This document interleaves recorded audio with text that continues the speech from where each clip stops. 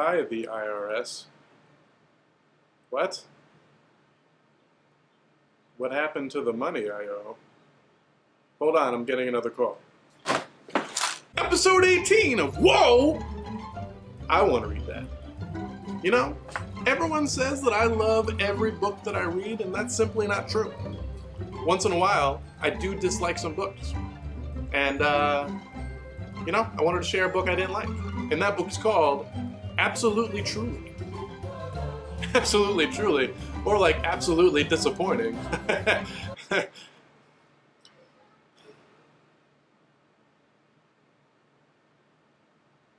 This week, I wanted to focus on a book that I did like, and that book is called The Imaginary by A.F. Harrold, illustrated by Emily Gravett.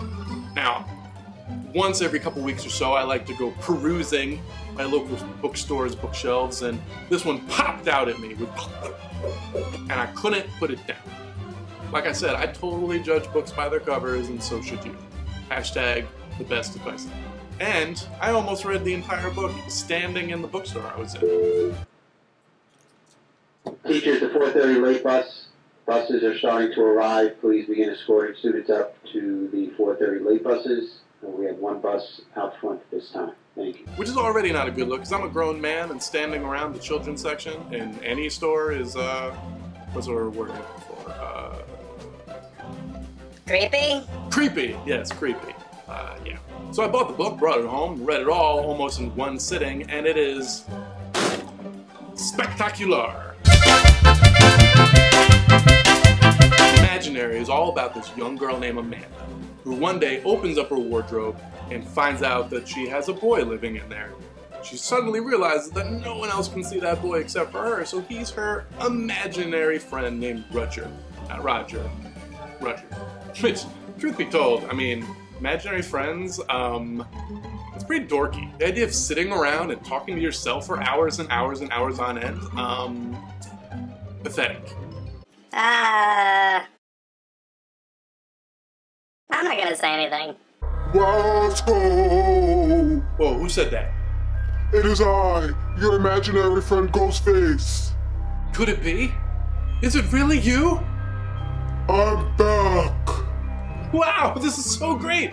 Brenda is my imaginary friend Ghostface from when I was a little kid. Hey, Ghostface! And then you betrayed me. That's right, until I betrayed... Wait, I didn't betray you. You stuffed me into the bottom of your toy chest and buried me alive. It's taken years to dig myself out of that toy chest grave. How'd you even get here? Did you walk? I used Uber. Uber? How'd you even use Uber? You've been buried since the 80s. That's not possible. You have a phone? It doesn't matter. You'd still have to pay the driver, though. Like, how do you make... You don't have money. Shut your mouth, Wasko. It's curtains for you.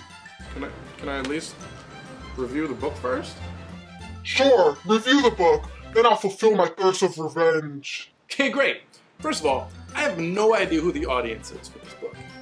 No clue whatsoever. You start reading it and you're like, oh, okay, it's for little kids, you know, it's for like a 6-year-old. You know, it's all about this girl having an imaginary friend, they get into all types of mischief, yeah. But then you find out there's this creepy Hawaiian shirt wearing dude who has an imaginary friend of his own, who looks like every girl from every horror movie ever, and he's eating imaginary friends. So on the surface, this looks like an amazing book to give to a little kid until dude straight up murders imaginary friends. Kind of like how you murdered our friendship? Anywho, I don't want to spoil too much, but something awful happens to Amanda, and Roger is trying desperately to find her. Now, it all builds up to a wonderfully and beautifully illustrated climax. Here illustrated, hopefully, in this corner, maybe this corner, either corner, by Emily Gravett. Here's her quickly and furiously drawing said illustrations from the book, which is creepy at times, but also super gorgeous in the way that she illustrates. I like Scotty Young from Fortunately the Milk. I wish I had this superpower to illustrate like that. What? So if I had to guess the intended audience for this book, I would say 5th and up, I guess? Or, I suppose, for anyone who thinks it's hilarious that an imaginary friend shoves a 6-year-old down a flight of stairs. Wow, that's dark. Not as dark as the oncoming storm of vengeance that's about to run wild in your face, Wasko. Let's say we could work this out, okay? I was 6 years old. I didn't know what I was doing. I also thought that picking my nose and wiping it on things was a great idea when I was 6. You really gonna hold all of that against me? I was 6 years old, man. Oh, I'm too young. I didn't get a chance to meet 2 Chainz. Hold it right there, you fiendish villain. Pig in a bottle. My other imaginary friend from my childhood. Pig in a bottle? What's wrong with you? Stay out of this, Porky. As a matter of fact, I also climbed out of that toy chest and Ubered over here too myself, just in time it appears. Wow, today was a weird day for Uber drivers. I have an idea. You let us stay and hang out in your classroom, and everything will be forgiven. Sound good, eh? Sounds perfect, pig in a bottle. Just don't let him hurt me. Oh, fine. Can I just melt his eyeballs real quick? No, that is not what good friends do. Now pay for our Uber rides, Wasko.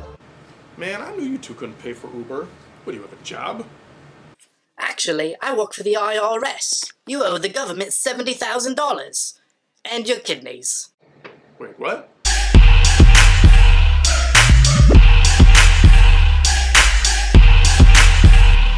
It's not over yet. Still, gonna awkwardly sit here. If you like the imaginary, maybe watch my video on the Graveyard Book by Neil Gaiman.